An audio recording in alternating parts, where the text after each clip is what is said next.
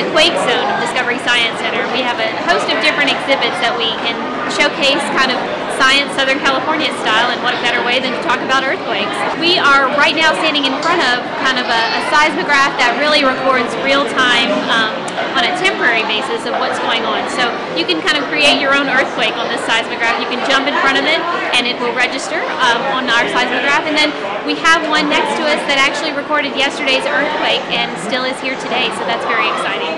The Shake Shack is a really great exhibit. It's a way to experience an earthquake in a safe environment. We have 3 different earthquakes that you can experience, and not only that, you can also see video from actual damage that was done during those earthquakes. So kind of giving you an idea of what something like that would really experience, would feel like in real life, so you can get ready and help secure your home, property, and family. Yeah, it felt about like yesterday's real earthquake. It felt about the same, but a lot less shocking.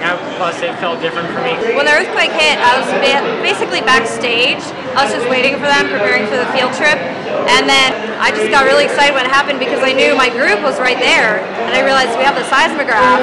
So me and a couple of employees, we ran over to the seismograph and we saw the line on the paper from the earthquake, and so I knew I had to bring the kids over.